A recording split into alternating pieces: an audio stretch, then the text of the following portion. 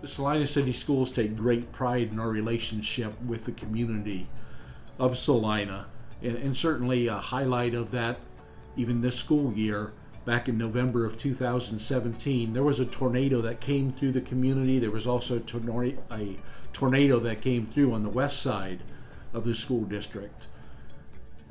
The school lost power. We had to close the school down for a day, but that didn't mean the students and the staff weren't active that day.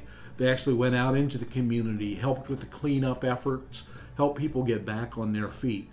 So we really treasure that relationship because truly the school is a reflection of the community that it is in.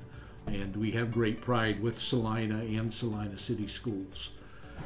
That shows through as well with the most recent senior awards program.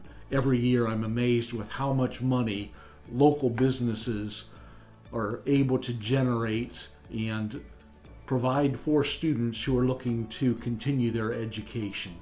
So it's just amazing. This last year it totaled over $101,000 given to seniors leaving Celina City Schools.